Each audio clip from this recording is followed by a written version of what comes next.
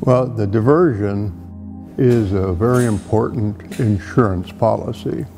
Without a diversion, should we have a record-setting flood, then of course the damage to the property of this area would be significant. It could be in billions of dollars worth of damage. And the income tax loss would be significant. Consequently, that would affect virtually almost every citizen in the state and the Red River Valley.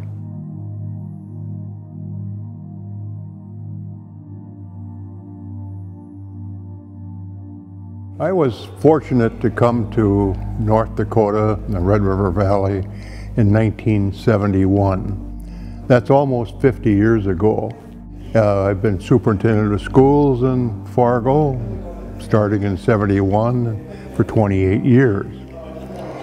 And during that time, I have found no other project that is more significant than the diversion in terms of having the potential of helping all people in the complete state, whether living in Crosby or Oaks or Hillsborough.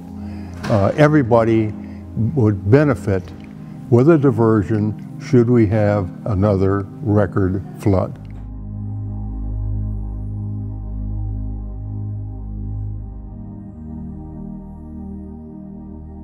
Now, in the past 50 years, we've had about 6 times that the diversion would have been triggered. And those years are within the lifespan of probably a majority of the citizens that are currently living in this area. And so bad flooding is more recent than historical. And that gives you another reason to be cautious, because it's happening more often. And the reason for that is that today a lot of land is now covered by blacktop and concrete and housing and so on and so forth. Swamps have been drained, and so we don't have the retainage that we did 100 years ago. So the same amount of rain now as compared to 100 years ago is more dangerous today, because it creates a more disastrous, damaging effect on property.